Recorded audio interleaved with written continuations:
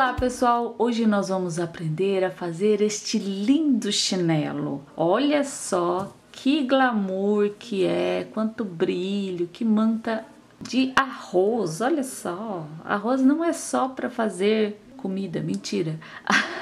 Arroz não é só para fazer cobre jarras, né? Mas dá pra fazer um chinelo também. Então, se você gostou desse nossa manta de arroz, deixe o seu joinha. Se não é inscrito, não perca tempo. Corre e se inscreve aqui no canal, clique no sininho e compartilhe esse vídeo com seus amigos. Vamos então aos nossos materiais? Olha, os nossos materiais são poucos, hein? E ele não é demorado de fazer, então não vai ficar caro esse chinelo. Nós vamos utilizar esse arroz aqui, mas vocês podem usar um outro também. Deixa eu mostrar qual que é o tamanho desse arroz. Ele tem 1 centímetro e 2 milímetros, tá?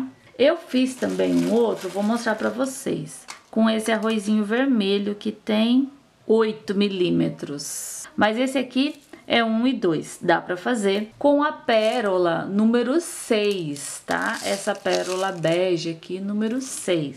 O outro também fiz com pérola número 6. A agulha nós vamos utilizar, pode ser a 8. O fio de nylon 0,35. A tesoura, o alicate. Esses são os nossos materiais, então bora trabalhar. Cortei uma quantidade assim aleatória, pode ser 1 metro, 1,5 metro, aí depende do que vocês querem. Eu vou começar colocando, então coloquei a linha na agulha e agora eu vou colocar 2 pérolas número 6, tá? 2 pérolas, vou puxar até o fim do fio, só que eu não vou colocar no finzinho não, eu vou deixar um tantinho de fio, tá? Aí, essa primeira pérola eu deixo e passo, entrelaço nessa segunda.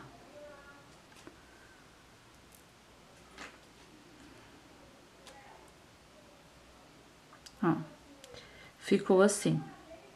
Aí, eu vou pegar agora uma pérola e vou entrelaçar.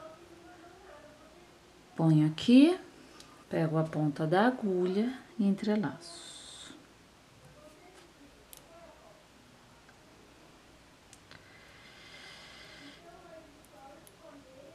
3.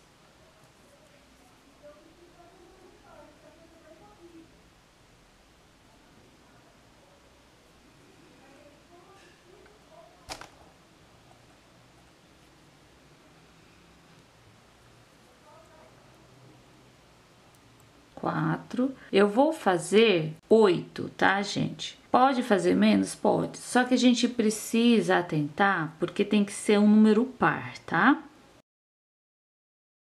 Vou dando uma ajeitadinha aqui.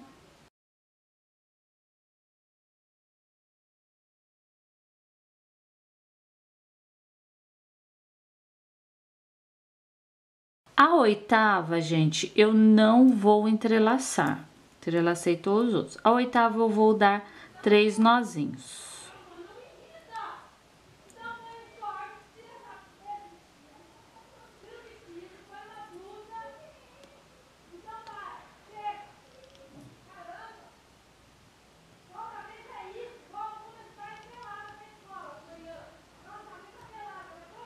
Aí, ó, 1, 2, 3, 4, 5, 6, 7, 8. Fizemos 8. Eu vou colocar aqui a minha agulha na primeira. Vou puxar o nó aqui pra dentro e vou cortar esse fio que sobrou bem rente. Agora, eu vou pegar e vou colocar 2 pérolas número 6. Coloco 2 pérolas número 6. Se eu não fizesse isso, eu ia diminuir, ia ficar 7, tá? Então, o começo eu tenho que colocar 2 para poder continuar 8 pérolas.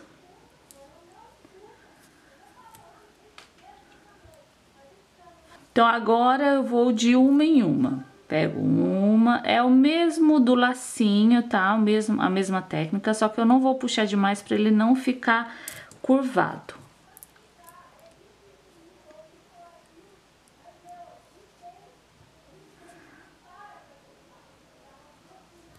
Eu tô indo no automático, né? Deixa eu explicar direitinho. Eu ponho uma pérola, aí eu vou pegar esse fio de nylon que tá aqui, ó, entre uma pérola e outra. Passo. Que eu tô indo já achando que todo mundo lembra como é que faz o lacinho, né? Passei. Aí, o que que eu vou fazer? Essa pérola aqui, eu vou passar de baixo pra cima nela. Assim. Vamos lá, mais uma vez. O que que eu faço? Pego uma pérola 6. Aí, tem esse fio de nylon que tá entre uma pérola e outra. Passo aqui. Muito bem. Aí, esse aqui, ó, essa pérolazinha eu passo de baixo pra cima. E puxo. E fica assim. Então, eu vou fazer isso em todas elas. Como eu coloquei duas no começo, não vai diminuir, tá? Vai ficar a mesma quantia de pérolas.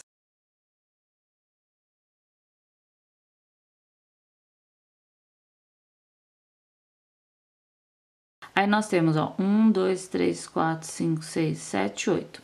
Por isso, a gente teve que colocar duas no começo. Então, agora a gente vai começar com os arrozinhos. Esse arroz é um pouco maior, porque ou eu tinha o grandão ou eu tinha o menor do marrom.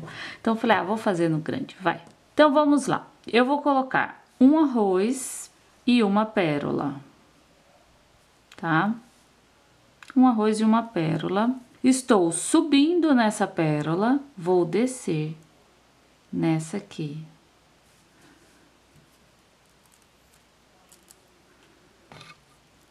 Vamos ver se vai ficar legal, né? Muito bem. Agora, eu vou subir na próxima pérola. Puxo bem. Vou colocar um arroz e uma pérola. Eu estou subindo nessa, desço na próxima.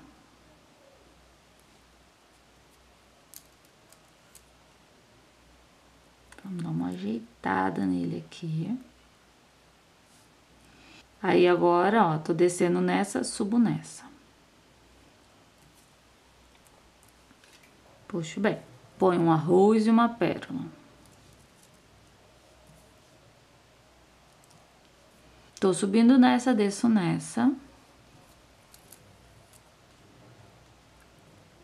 Ajeito e puxo. E aí, agora eu subo na próxima.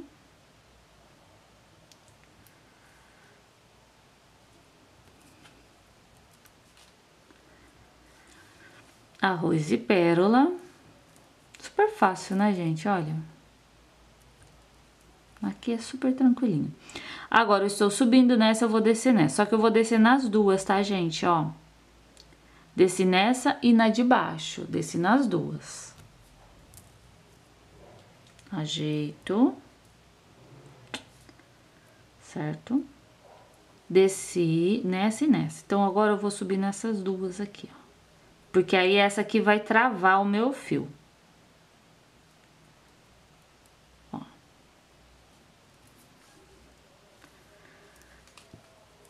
Travou. Onde eu pus pérola, eu vou pôr arroz. E onde eu pus arroz, eu vou pôr pérola. Então, vou pôr arroz e pérola. Aí, eu subi no arroz, eu subi na pérola, vou descer no arroz.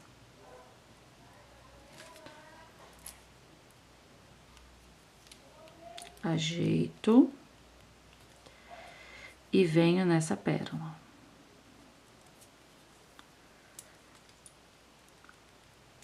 Puxo bem. Ponho arroz e pérola.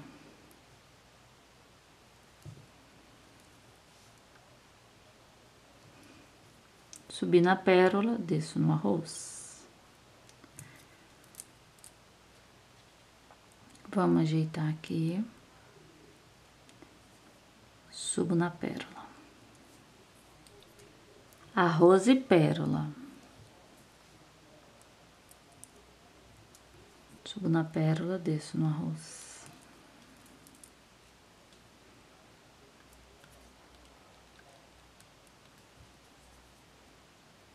Subo na pérola. Puxo bem, arroz e pérola.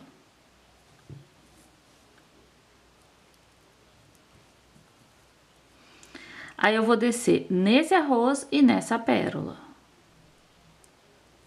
Tá? Ó. Ok.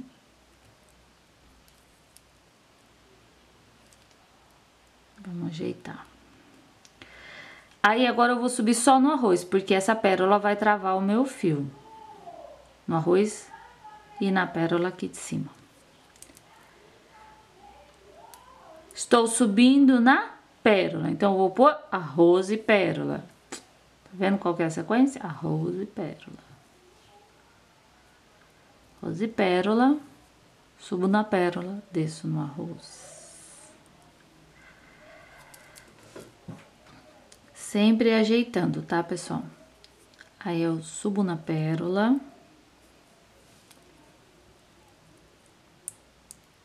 Puxo bem. Arroz e pérola. Subo na pérola, desço no arroz.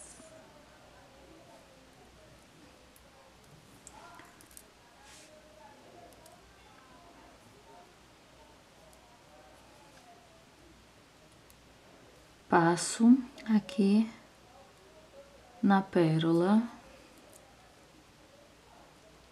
arroz e pérola.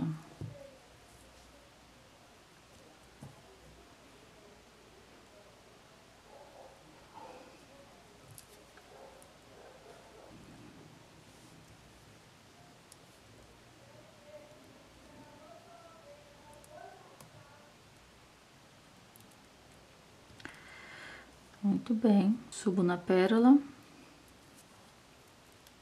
arroz e pérola.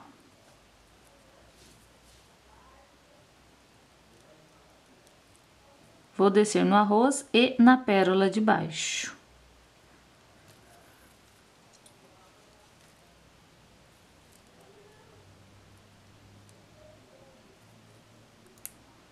Aí eu vou subir no arroz e na pérola. Puxando bem, muito bem, arroz e pérola. Tô subindo na pérola, desço no arroz. E a partir daqui, ele vai começar a ficar mais fechadinho, tá, gente? Tá meio abertinho, mas ele vai começar a ficar mais fechadinho, ó. Aí eu venho aqui, saio do arroz, venho na pérola. Ó. Arroz e pérola. Tô subindo na pérola, desço no arroz.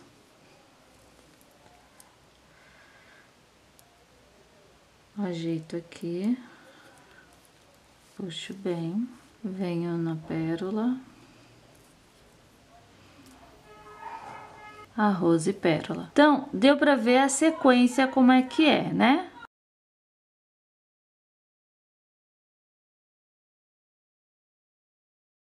Então, gente, quando eu tiver o tamanho que eu quero, eu volto aqui com vocês. Ó, tá ficando bonito. Eu tô gostando. Então, quando eu tiver o tamanho que eu quero, eu vou nessa sequência. Aí eu volto com vocês pra fazer a finalização e a outra parte. Aí, pessoal, eu fiz já esse tamanho. Olha que lindo que ele fica, gente, fica muito bonito. Eu me apaixonei por essa trama. O que que eu vou fazer agora? Ó, eu fiz contando aqui desse lado, que desse lado sempre vai ser um a menos, tá? Então, é 1, 2, 3, 4, 5, 6, né? Mas aqui vai dar a mesma coisa, 1, 2, 3, 4, 5, 6, é a mesma coisa. Então, 6 fileirinhas de arroz, tá? Aí agora eu vou fazer o quê? Eu vou pegar 2 pérolas, eu tô saindo nessa aqui, né? Nessa de cima. Então, eu pego 2 pérolas. E aí, eu vou descer aqui nesse arroz.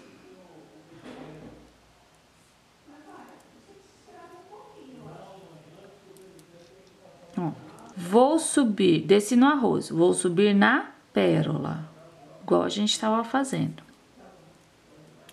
Vou pegar mais uma pérola.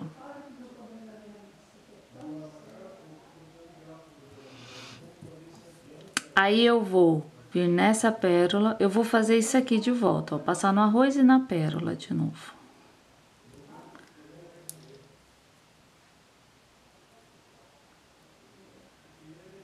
Na pérola,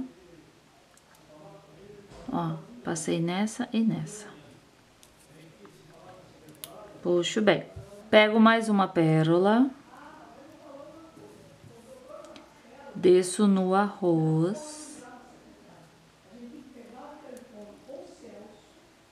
Subo na pérola. Ponho uma pérola.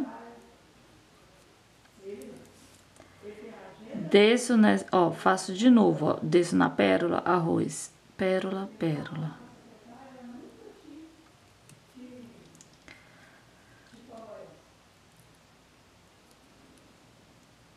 Pérola, pérola. Puxo bem. Ponho uma pérola.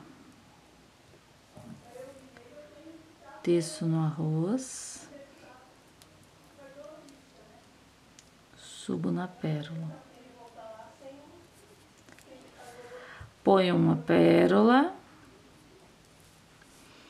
Vou descer pérola, arroz. Aí eu subo pérola, pérola.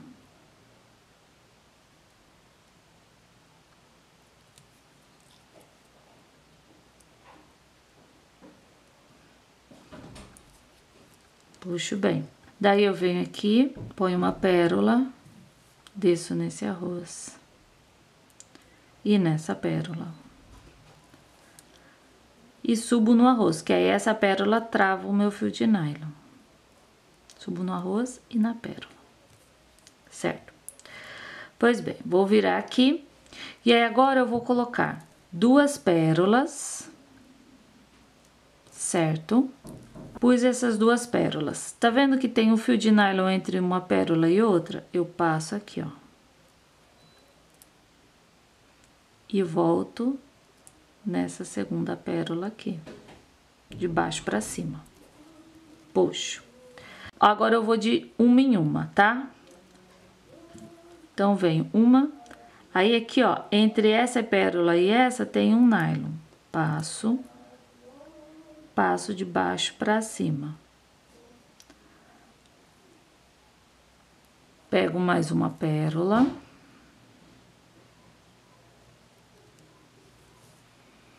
Passo aqui, ó. Jogo pra cima. Mais uma pérola. Passo aqui. Jogo pra cima. E aí, nós vamos fazendo até dar 8 pérolas. Aí, aqui, ó, vocês veem que já vai ficando mais certinho, né? Ó, 1, 2, 3, 4, 5, 6, 7, 8. 8 certinho. Então, eu venho aqui. O que que eu vou fazer agora? Vou vir aqui embaixo. Vou vir aqui nessa pérola. E nesse arroz. Por quê? Eu não vou fazer arremate nas bordas, nenhuma das bordas. Sempre mais pro meio, tá? Porque depois na hora de costurar pode me atrapalhar. Então, eu vou vir aqui, faço um nozinho, 1, 2, 3. Poderia fazer 2, passar aqui, daí fazer mais 2, também não tem problema. Vamos lá. Escondemos o nosso nó. E aí, é só cortar bem rente. Coloquei mais linha na minha agulha. E aí, eu vou onde tem 2, tá vendo, ó? 2 pérolazinhas. Bem aqui. Faço os meus nozinhos. 1, 3. Aí, eu vou vir aqui, ó, nessa pérola. Bem aqui. E aí, eu vou puxar, ó, coloquei o nó lá pra dentro, corto aqui essa ponta bem rente e vou passar nessas 2 pérolas aqui, ó. nessa e nessa, certo? Aí, ponho 2 pérolas.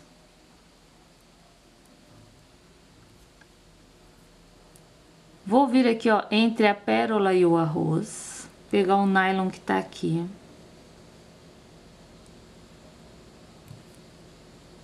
Puxo e passo aqui pra cima.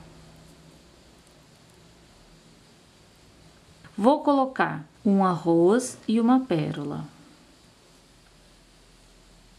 Um arroz e uma pérola. Vou descer nessa pérola.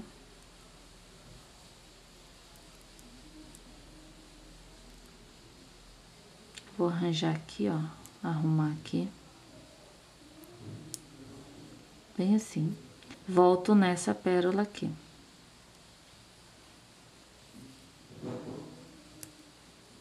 Certo? Vou colocar agora um arroz e uma pérola.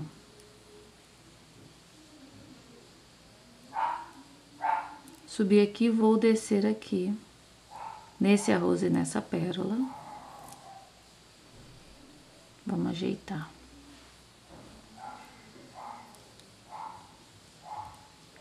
Aí, eu vou subir nesse arroz e nessa pérola.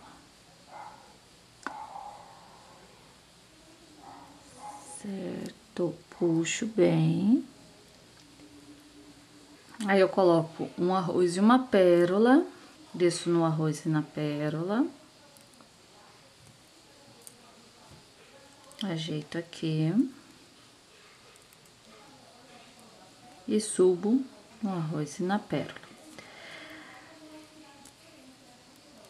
Puxo bem. Aí, eu vou pegar o meu chinelo. Esse é um 37/38, é um color, tá? Havaiana color. Aí, eu vou fazer o seguinte. Eu vou ver certinho como é que eu vou aplicar. Aplicar assim. Só que aí, eu vou ver o tamanho aqui que eu quero, ó. Ah, eu fiz 1, 2, vou fazer mais 2. Vamos fazer mais 2, acho que vai dar.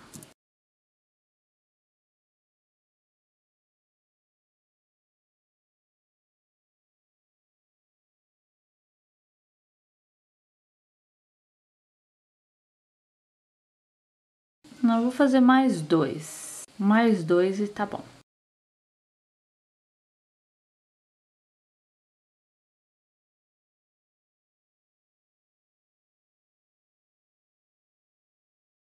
Vamos ver aqui. Vai ficar assim. Muito bem. Então, agora, o que que eu vou fazer? Coloco 2 pérolas.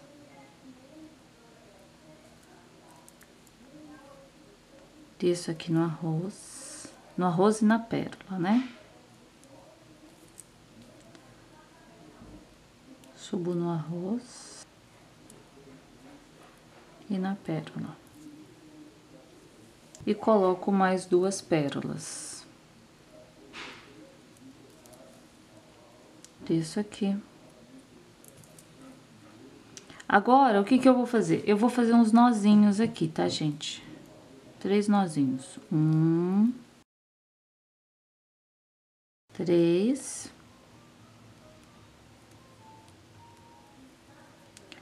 Passo aqui e vou cortar bem rente. Agora, pessoal, ficou pronta a nossa mantinha e eu vou aplicar. Como eu vou fazer? Vou começar aqui pelo meio. Não coloquei nó, porque eu vou fazer o seguinte. Eu vou colocar aqui, ó, minha agulha. Vou segurar as pontas, vou puxar, centralizei. Essa ponta que tá sem a agulha, eu vou colocar ela pra cá, ó. Tá? Coloquei, peguei um durex aqui, ó, só pra não me atrapalhar, que eu vou mexer com essa ponta aqui agora. Aí, eu vou ver aqui, ó, onde é que isso aqui vem? Isso aqui vem bem aqui, na ponta. Então, vou mais pra ponta, vem aqui perto de onde eu desci e vou meio que na diagonal. Vou vir aqui nessa pérola e vou prendê-la.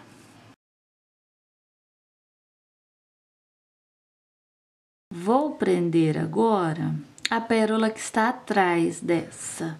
essa pérola aqui, ó.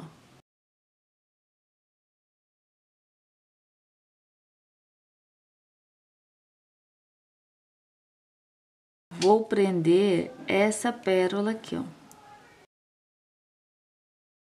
Posso prender essas duas? Posso. Vamos prender as duas lá. Agora, eu vou prender, gente... Eu tô achando que eu vou prender essas aqui do meio. Qualquer coisa, se precisar, eu prendo as do lado. Vamos, então, na diagonal pra essa pérola aqui do meio. Aí, eu venho nessa pérola do meio. Como eu gosto de pouco fio, gente, não gosto de muito fio lá embaixo, o que que eu vou fazer? Eu vou voltar próximo de onde eu desci. Uma pequena distância, né? E aí, eu vou prender o arroz. Uma que vai ficar bem preso e outra que não fica muito fio lá embaixo. Vou voltar próximo de onde eu desci. E vou prender a pérola. Então, a gente vai prendendo dessa forma. Arroz, pérola, arroz, pérola, arroz, pérola. Essa fileira. Aí, eu vou prender, vou ver se vai ficar legal. Como sempre falo pra vocês, artesanato é assim. Às vezes, a gente tem uma ideia, acho que vai ficar legal, no final, ah, não, vou ter que mudar, né? Então, eu vou fazer, desmanchar isso que eu tô pregando, eu não vou desmanchar, porque isso aqui eu sei que vai ficar bom. Agora, eu preciso ver se vai ficar legal depois aqui do lado, mesmo não prendendo, tá? Prendendo só os do meio. Então, eu vou prender todos. Quando eu chegar aqui no fim, ó, eu mostro pra vocês como eu vou finalizar. E depois a gente vai prender essa parte aqui. Prendi, pessoal, agora eu vou prender essa parte aqui. O que que acontece? Esse pedaço aqui eu vou prender.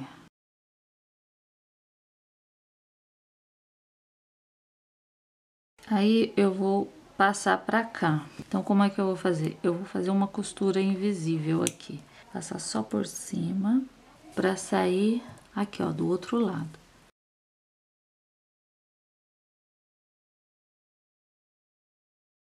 E aí, eu vou subir pra poder finalizar.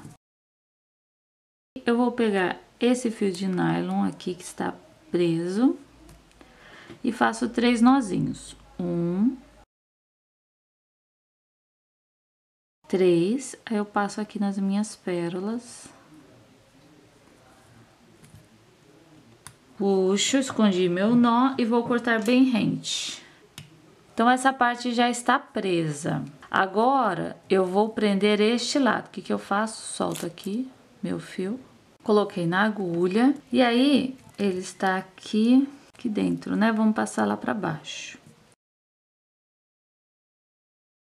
E aí, eu vou começar a prender ele aqui, ó. Vou na diagonal até a ponta. Vou passar aqui nessa pérola. Prendo. Aí, eu vou vir nessa outra pérola aqui. Então, eu venho aqui do lado.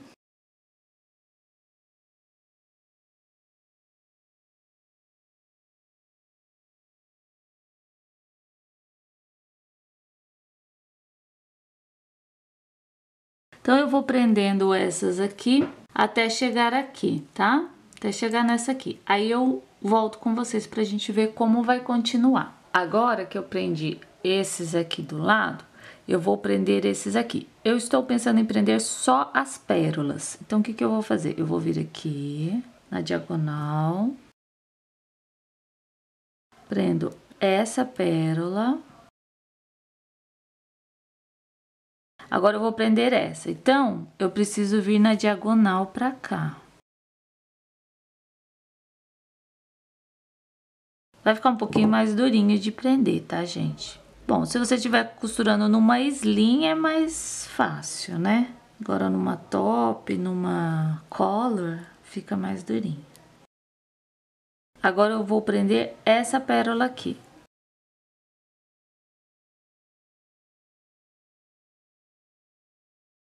Então, gente, eu vou prendendo só as pérolas e depois a gente vem aqui no final e eu mostro pra vocês como fazer o finalzinho. Prendi, pessoal, agora eu vou fazer os meus nozinhos, tá? Venho aqui, faço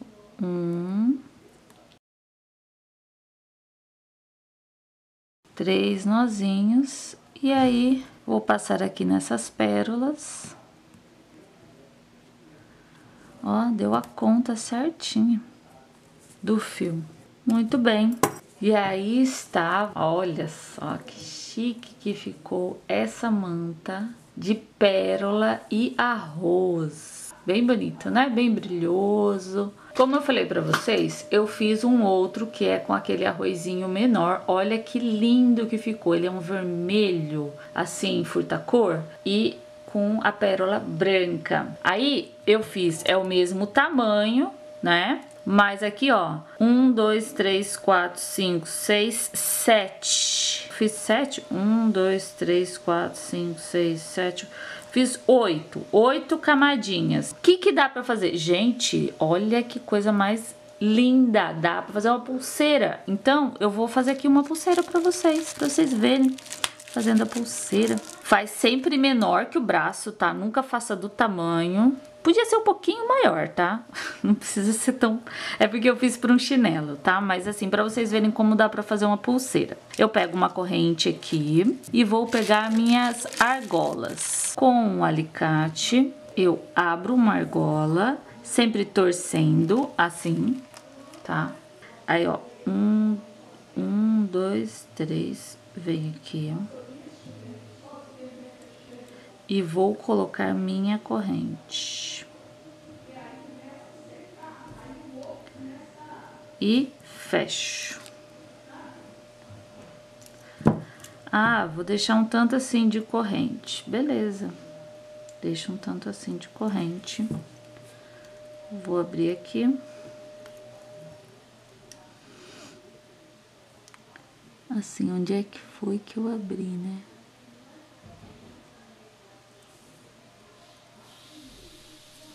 Muito bem, tirei. Nessa ponta aqui, o que eu vou fazer? Eu vou pegar uma pérola número 6, ponho aqui, ó, no meu alfinete, torço ele, corto deixando um espaço de mais ou menos 1 centímetro, faço uma voltinha aqui, ó. Antes de terminar a voltinha, engancho aqui. Enganchou. Termino a voltinha encostando na parte de trás. Do lado de cá, pegar meu fecho, confiro se ele tá bom. Tá bom. Pego a argola, vamos abrir esta argola. Torcendo assim. 1, 2, 3... 4, ponho o fecho, vamos fechar a argola, ela tem que, ó, fechou, e aí é só fazer assim. Lógico que para uma pulseira, o ideal é você fazer um pouco maior, tá? Porque ela ficou pequena. Mas é para vocês verem que dá para fazer uma pulseira bem bonita, tá? Essa é a nossas duas sugestões, o chinelo e a pulseirinha. Espero que vocês tenham gostado e até uma próxima!